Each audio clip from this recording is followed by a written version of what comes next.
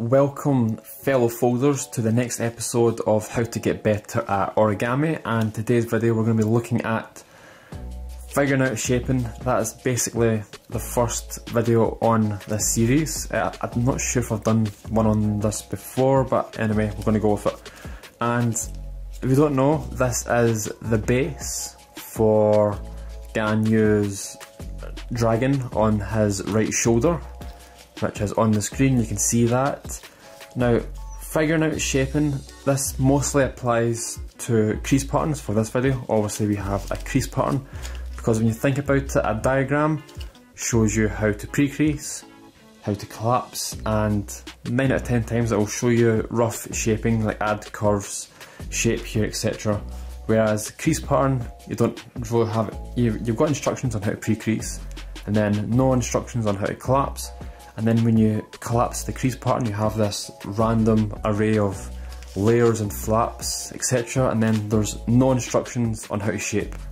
Now we're going to be looking at that subject, how to go from this weird base, which you can see on the screen, of Guan Yu to the finished model. It's a fun process, it can be challenging, it's probably the best part for me, because I love experimenting, I love trying to figure out how to do it and what to shape, etc. So this is the base for the head of the dragon. It doesn't look anything like a dragon. That's the first thing I noticed when I collapsed it. It doesn't look anything like a dragon. How am I supposed to shape this to look like one? There's no instruction, there's only pictures of a few other people's folds that have made it. They don't really help as well. So it's all about yourself trying to figure it out. So I'm hopefully going to go through the process that I did. Hopefully I can remember how to do it. And it was about 2 months ago, but we'll figure it out. So the first thing I noticed is, I'll have the designer's fold on screen, and I think this is the only picture of the designer's dragon from my friend Legendary, who managed to find it. So I'll try and keep it on the screen most of the time. Maybe I'll stay over here, or I'll just have it up small. But anyway, first thing I noticed was the eyes, and there's only one flap, which is right here, and it must be able to use the eye. So I had a guess that the eye would be taken from like the corner here, so I was comfortable with that. I knew how to do that, but I couldn't actually make the eye because we have this plate overlapping another one, so it's basically connected. So I had to unconnect this. So basically you're just pulling out the paper like that, and then you're just making the valley folds, and then you can either fold it up or fold it down, and then do that. So when I did that, I realised I have unlocked this edge. I can then do whatever I want to do to this part to try and make it look like an eye. I was going to guess that I was right. And the thing is, with crease patterns, there's no knowing if what you have done is correct or not. So sometimes you just need to go with your gut, and if it looks right and it feels right, then it's better than nothing. So I did the same for the other side, and that was that. We have both edges unlocked, and we can basically perform pleats or crimps here, whatever way you want to do an eye. And it's fully usable now, whereas it was completely locked, we couldn't do anything. Now, what I also noticed was, I had an idea, this would be the top part of the head, because I've got the eye here and here. This would be the top part of the head, the eye, and then the bottom. As you can see on the designer's fold, yeah, I'll make sure to have the picture through the entire video, so I don't need to scroll through and find the parts where I say include it here. So if you notice on the designer's fold, he has the eyes, the bottom part, and then he doesn't really have the top part of the head, because that's the way the designer shaped his. but I wanted to try and have a fully round, like if we look at it like this, try and have a possible round face or head. But what he probably did was make like valley folds here once he unlocked these edges, because that's what it looks like to me. He's unlocked these and then sort of valley folded to do whatever he wanted to do. Now, before I started to shape this, I did not test fold because I was very comfortable in what to do, and what made it comfortable for me was a model I did a while ago had a part like this where you collapse it, you get near enough the same results, and then you do the exact same process to that model to this model to get the same sort of results. And that is Kota's Japanese spiny lobster, because in the long parts, just at the start of the long parts, like right here, we have all these little spikes, and to shape those you have the same base, and then you just unlock all the layers as we did here, and then you just hide the excess layer. You can pleat it, swivel it, do whatever you can to make it look like spikes of some sort, and then shape it. So I was comfortable with that. So I'm just going to pleat the eye just to make it easier to make out what I'm doing, or make out the final thing. So I'm basically going to make, now this is where you just judge it. So I'll make like a mountain fold here, and then a valley fold here. So this is what I did, and then it was deciding how far should I go from here to the centre, etc. So it's just as you're judging a lot by eye. And by the way, my nails are never this yellow, they are always pristine white. I don't know why they're this yellow, just in case anyone decides to point that out and make fun of me for having yellow nails. They're never this bad, trust me.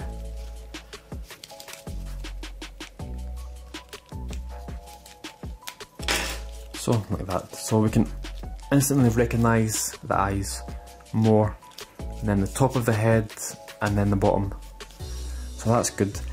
Next step, what I did was, first of all, we have to unlock all of these layers. I think I'll start with the left hand side. So again, I'll leave this part to last. I'm going to unfold the side, and then we're just going to again pull out the layers,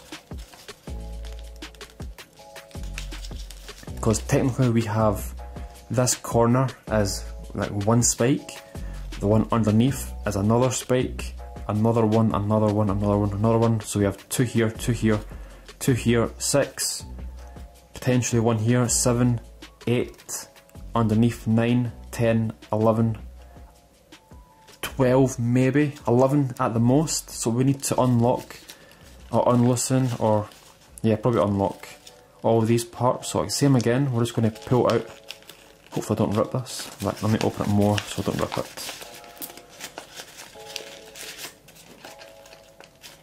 So I'll do one at a time, like that.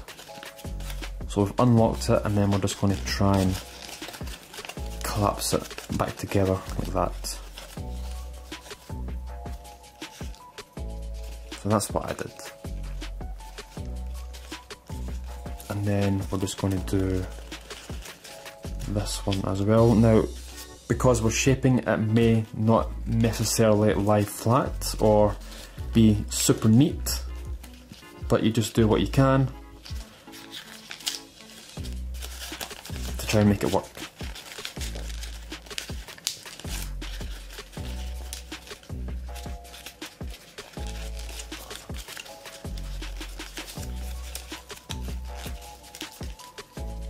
Like that. See, this one doesn't, I probably was taking that too much. I'll put up another wee bit. So it's like halfway. So something like that. And it'll only go, it'll sync up halfway this extra line that we pulled out. and then we'll just slot it back underneath and then flatten it.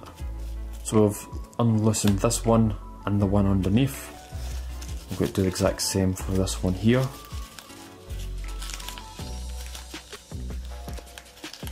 Now this is the way I did it. There's probably other ways you could do it. This is the way I thought of when trying to figure out what to do to try and make them. Wait, what happened here? Oh, there we go.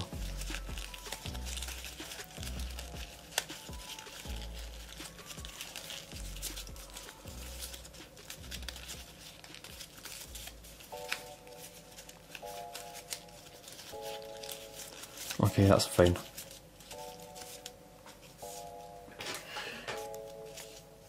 So we've done these ones. That's probably neater. Like that. So like that, yeah. So they'll go up halfway. And then they'll form around like that. And then we're just going to do the exact same for this one. Because I wanted to try and unloosen every part as much as possible to make it as foldable or as shapeable that I could have it. So I could have all the possibilities. If I wanted to shape, I could potentially do them if I unlocked all these edges. So I've done, let me see, 1, 2, 3, 4, 5, 6. Probably wouldn't use these ones underneath, maybe. I can't really tell because I didn't print off enough of the bottom, but we'll leave it at that for now. And then we're just going to start on the right side. So I'm going to pull apart this one,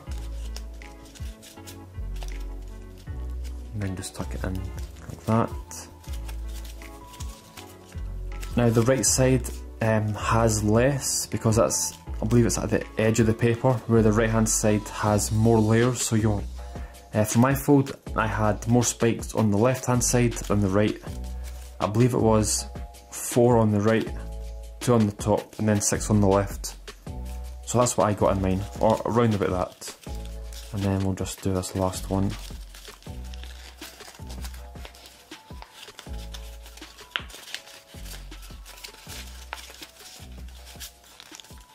Like that.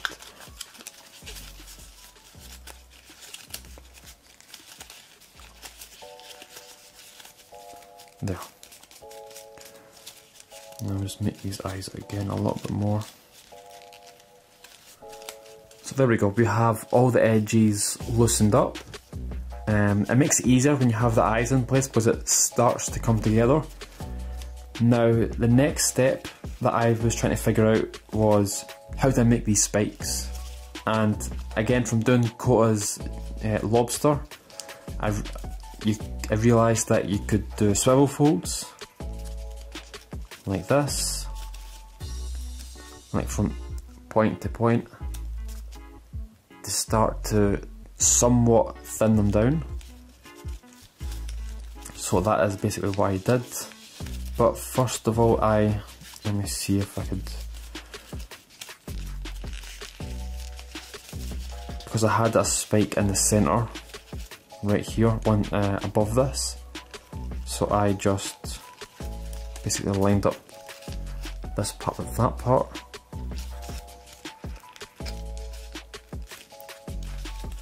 and then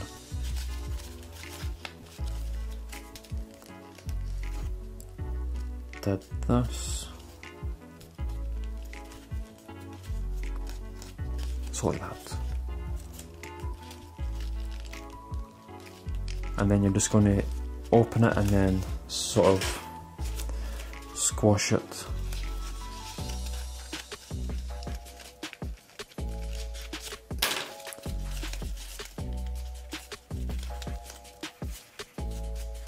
Like that.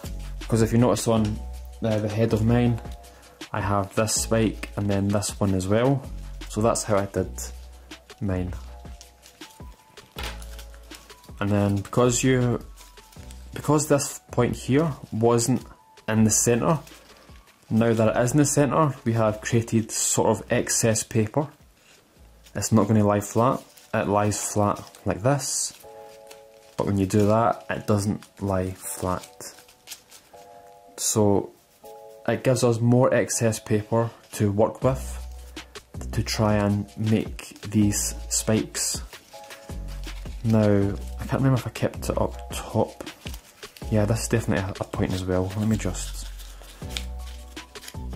tuck that up. Yeah, I'll do something like that. I'll just unlock this part as well. So just like that. Now we basically have the base, or a better base, of the dragon head. What I did was now just start to make swivel folds.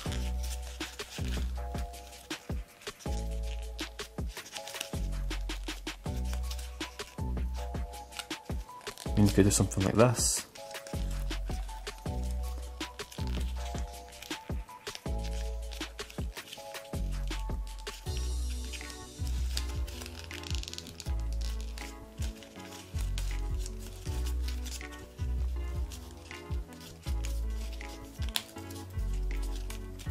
So just by doing those 2 swivel folds, we have got 1, 2, 3 spikes already.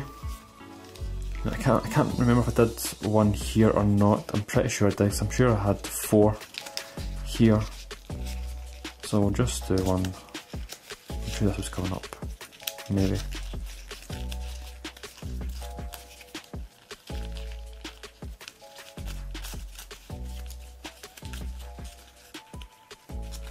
Maybe it wasn't. I'll leave that one for now. And then this one as well. It's just a matter of playing with the paper, trying to make it look like what you want it to be, which is, for my case, sort of spikes slash horns, etc. So we have this, we have 1 here, 2, 3, 4 extra paper. I can't remember, because I don't have the rest of the paper coming down, I can't remember what I was working with. And then on this side, because we have lots more, it's a matter of playing about with everything. And then you're basically just going to be doing this for all of them. Well, what I did, because we want to try and thin down as much as possible.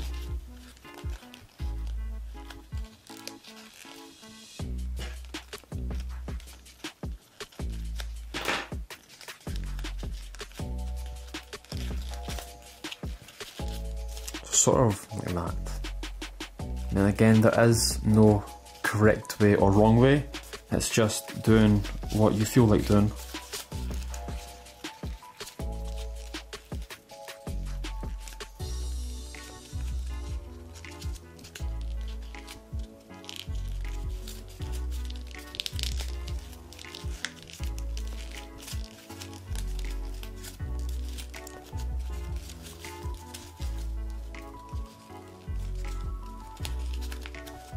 Yeah, could I do that? Can't remember exactly what I did for the top part.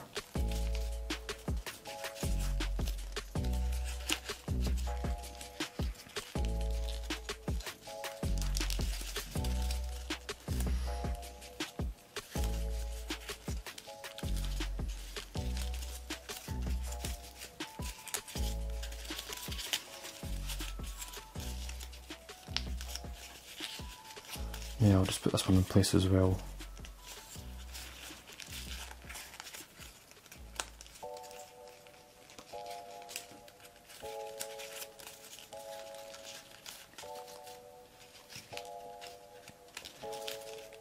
And then, yeah, we've done these ones, they're just completely undone. And we'll just try to find all the edges that we can work with to potentially thin down all the parts. And we even have another layer in here which we could pull out, but I'll leave it like that for now. I'll see how we go with this.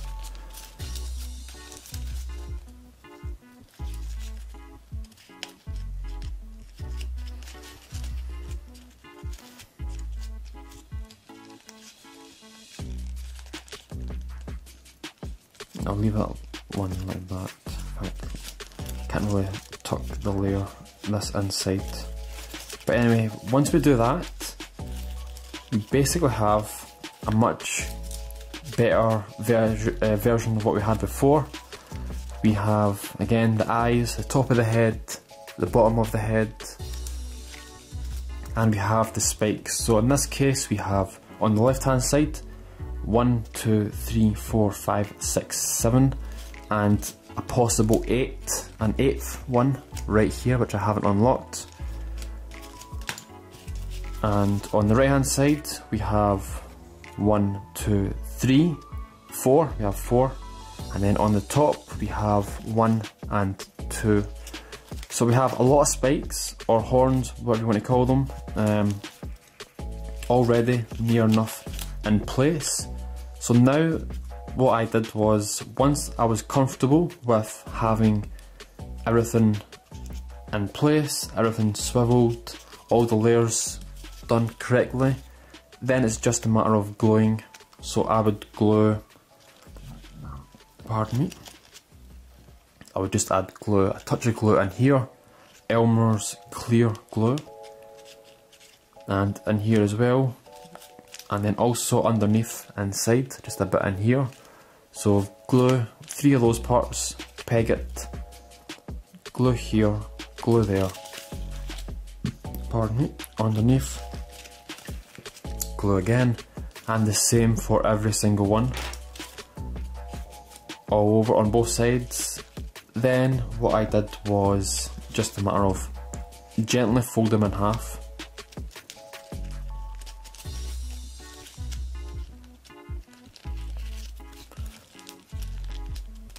So you'd just fold them in half.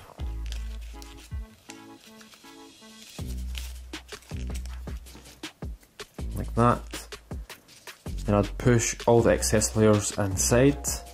Then for a last little touch, I loved them like this, but I think I just did that at the very tip of the spike, just to give it that nice little curve. Again, as soon as I done that for the first one, I absolutely loved it, and then I did that for the rest of them. All on the left hand side, all on the right hand side, not for the top part here and here. Yeah, for this one or this one, not those two, but the same for these ones. So you would just curve. And then tweezers, you probably don't even need tweezers, but again, it depends on the size you used.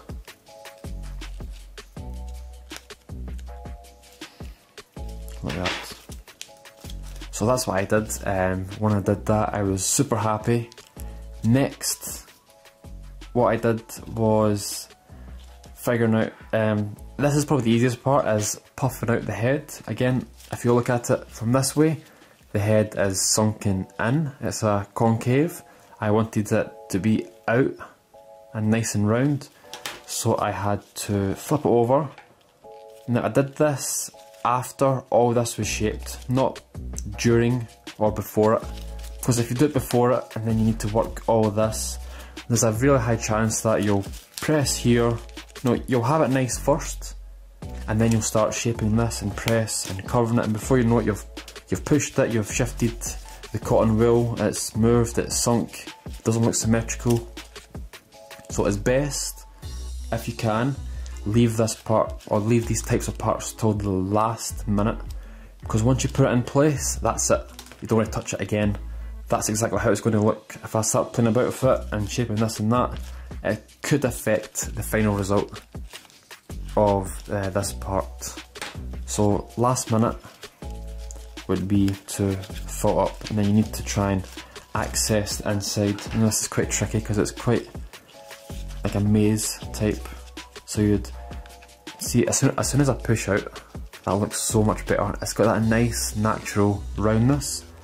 Now the thing is, this itself won't hold that shape. It would hold it if you never touched it again. If I just go, oops, a gentle press, it's sunk back in. So you use cotton wool which I didn't have any prepared. Let me just grab some.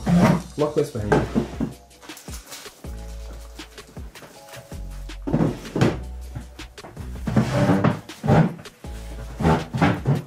There. So cotton wool is your best friend in doing these types of techniques for puffing out. So what a good thing to do is access the pocket, which is right here. Make sure you know how to get into it, because when you have the full base, it's different from a test fold, because in a test fold you will have paper coming down the way, up the way from all sides. For this case we don't.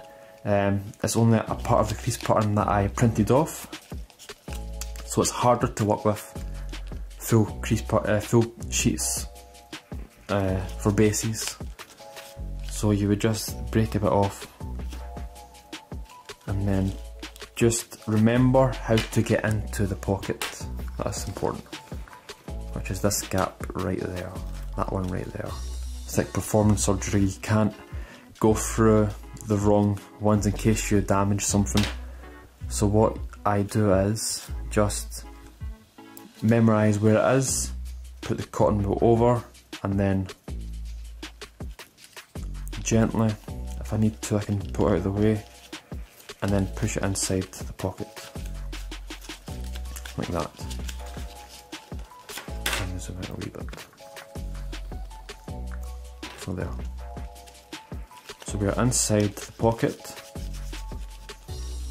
and now this tool comes in super handy because I'm trying to adjust it. I have put in an X amount first, and then I'm looking to see, does it need some on the sides. I'm going to try and like break it up with the tool. I'm going to push it towards my thumb, and then I'm going to push it down towards between the eyes, then over to the left, and then I go, okay, I think it looks perfect here, but it's sunk a little bit here, so I'm going to need some more.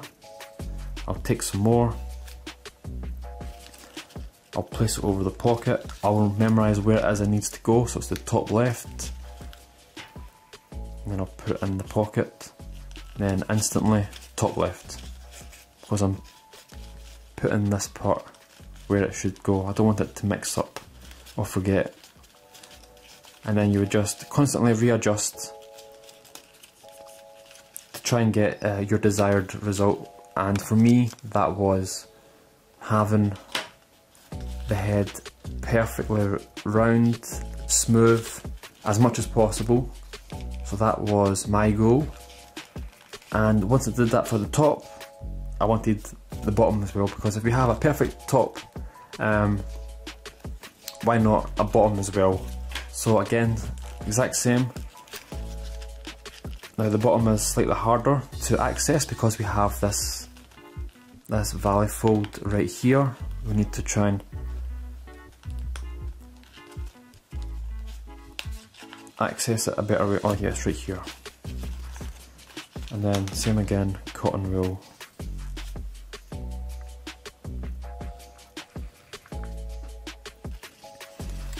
And it's not, the bottom part isn't this easy to access because we don't have any extra paper floating about.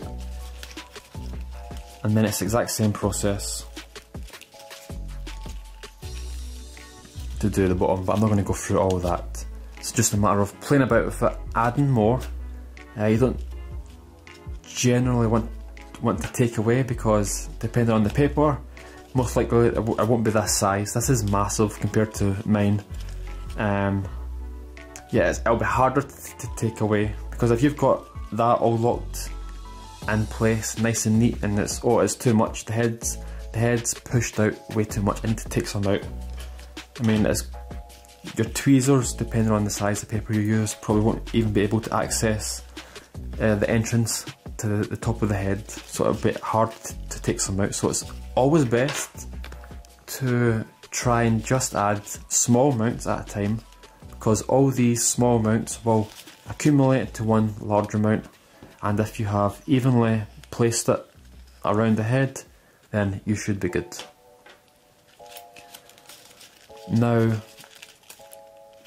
this is the bottom, like the front of the mouth.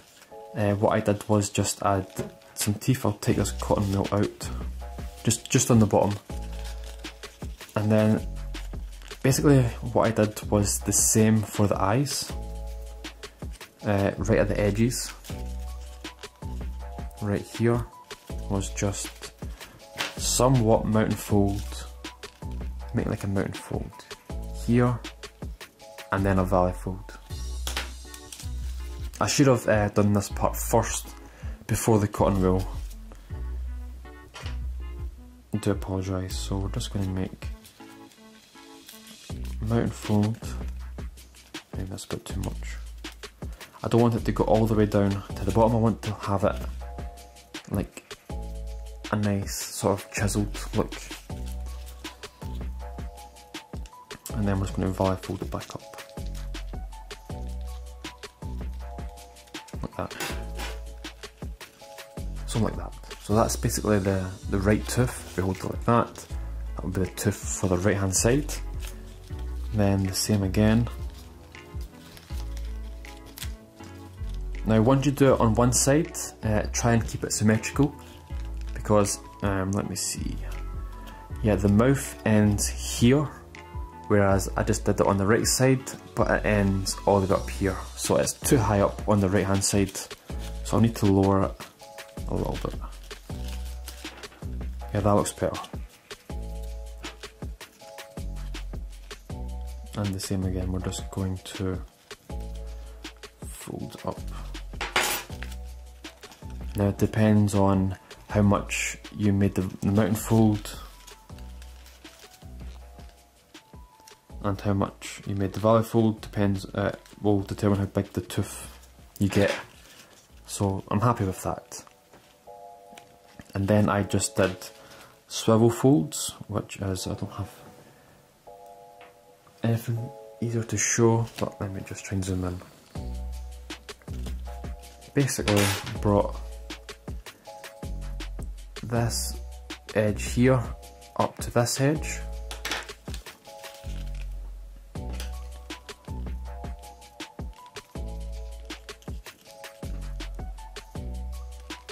because I wanted to try and make the tooth quite pointy in a way, so like that. Let's not focus.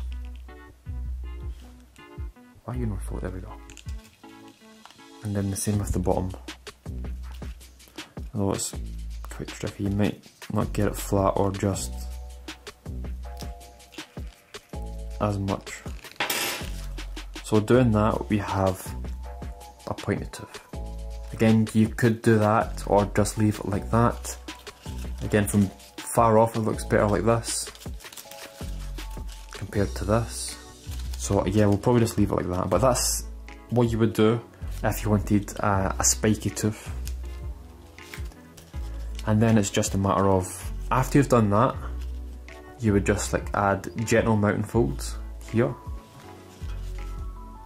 and here, so on both sides, just to try and get it nice and round.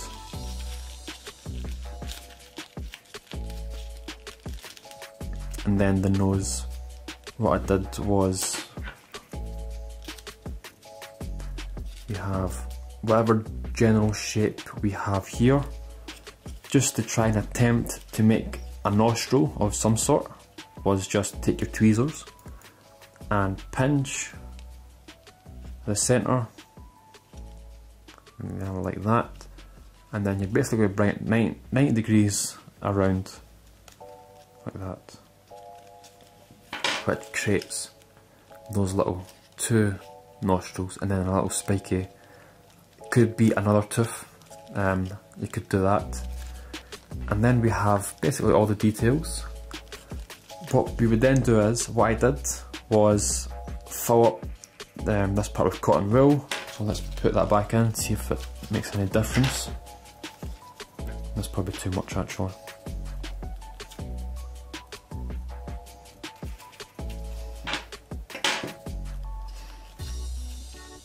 Now you just add small amounts here and there.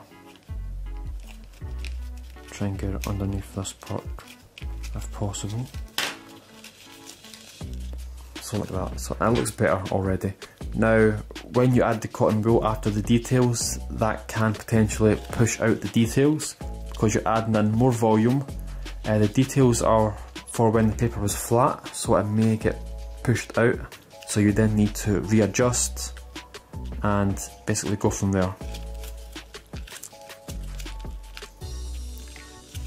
And then what I also did was make a valley fold right here as well,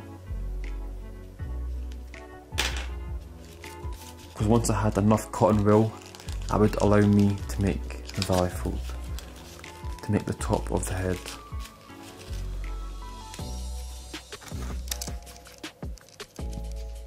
Like that. Then once I was happy with everything, pardon me, I would just go back, readjust everything. If I needed more angles, I would do that. And then do it until I was happy, and then once I was happy, that was it. Don't touch it anymore. I'm happy with it. I don't want to try and risk losing details by trying to add too much or overdo it. Maybe ruin the details, whatever. Yeah, that was basically the process that I did to make the Ganyu dragon head. And that's just one part of the crease pattern. There are multiple parts of the crease pattern for the base of the model that require this type of thinking to get results that you want, creative results, trying to make it look like the designers, trying to add your own touches. It's all about playing with the base. Don't be scared of it. Test folding really does help. I've done many videos on test folding, talked about it as well. Test folding, you can practice any part of a crease pattern as multiple times as you want. You can figure out how to do collapsing, shaping, and once you figure that out, you can do it multiple times to make sure you know how to do it. And then you can do it first go on your actual sheet of paper, so you don't potentially ruin the paper, and get it perfect first try. So test folding is super important. If you want to make it neater in the end, I'll definitely recommend it for any parts you're unsure of. Yeah, I think I've covered everything in the video. That is basically, let's just hide that part. That's basically what we have. Again, gluing it will make it much more neater, and then just the general roundness, and then the formation of the eyes will be a lot better.